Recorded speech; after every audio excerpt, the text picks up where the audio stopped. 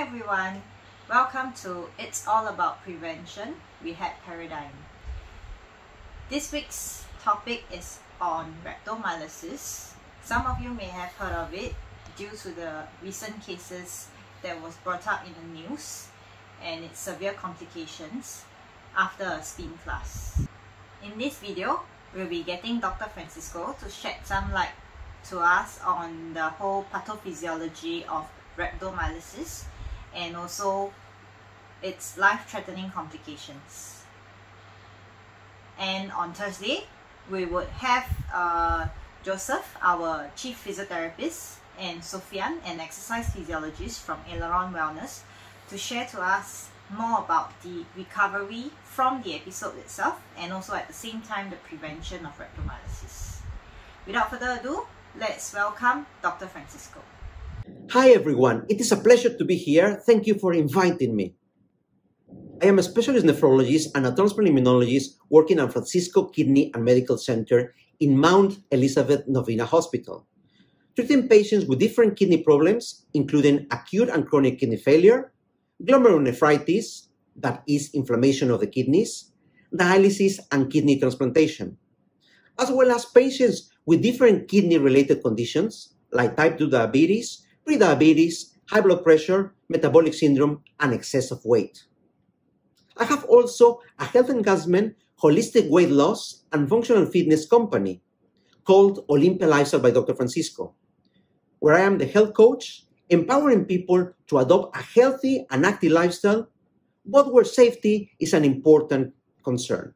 Rhabdomyolysis occurs after severe injury to the muscles, causing the death of muscle fibers with the release of their intracellular components into the bloodstream, where these components can cause a lot of problems because suddenly your clearing system becomes overwhelmed by a large amount of toxic byproducts circulating in your blood. This can lead to severe electrolyte imbalances and even clogging the filters of your kidneys by the release of large molecules that normally are inside the muscle cells, leading to potential kidney failure, and in some cases, this can be life-threatening. It is true that this not happen in all cases, but it is a big gamble. During my years of experience as a doctor, I have treated different patients with rhabdomyolysis, sometimes due to trauma, burns, infections, reactions to medications, alcohol, drugs, or toxins, exposure to extreme temperatures, certain hormone or electrolyte imbalances, autoimmune inflammation of the muscles, or even genetic predisposition. But lately, in my private practice in Singapore, I have seen a surge of cases of rhabdomyolysis in young people practicing excessive or intensive repetitive exercise, for example, the so-called spinning classes, especially for first-timers. I have seen so many cases lately that one of my patients told me I should be called the spinning doctor. Most people suffering the exercise-induced rhabdomyolysis fortunately eventually do well, but they need to be admitted to the hospital for a few days for intravenous hydration and for close monitoring with a lot of hassles and costs and worries. Plus, many of them have a very slow recovery and need to go for several physiotherapy sessions to then slowly go back to their normal activities after a long period of inactivity and lots of frustrations. The typical symptoms of rhabdomyolysis are severe muscle pain and weakness, like feeling that your muscles have been torn apart.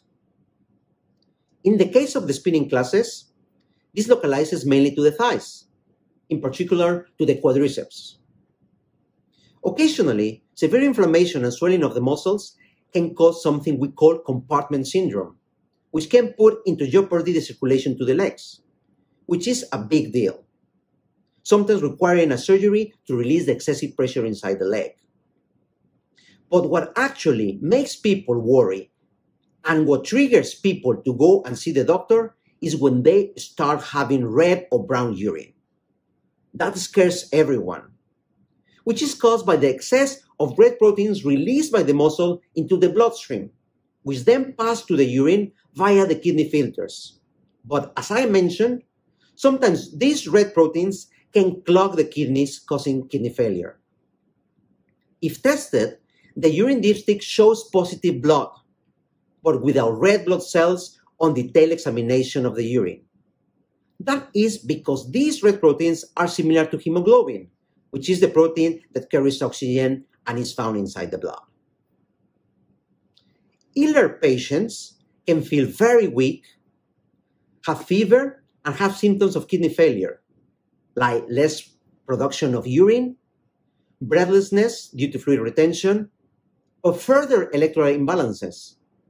Or they can even develop other severe complications like something we call disseminated intravascular coagulation.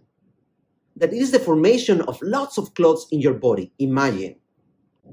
Some patients can have an imbalance of several electrolytes in the blood. For example, high potassium or low calcium of the blood becomes very acidic, which can potentially cause erratic rhythms of the heart or even circulatory collapse and potential death.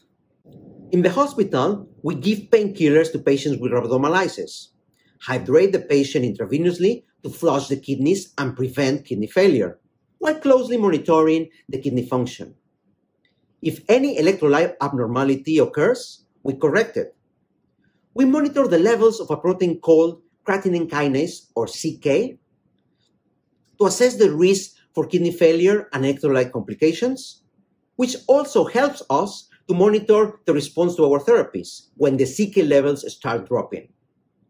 Some patients with kidney failure might need even dialysis for a while, and some sort of nutritional support.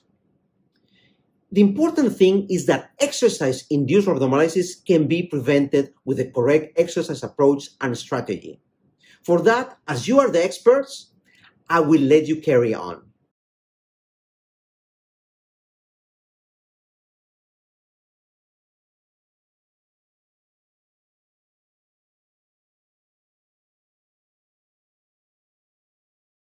It was certainly my pleasure. Thank you very much for having me here. And remember, do exercise safely. I am Dr. Francisco, wishing you the best possible health. Take care. Bye-bye.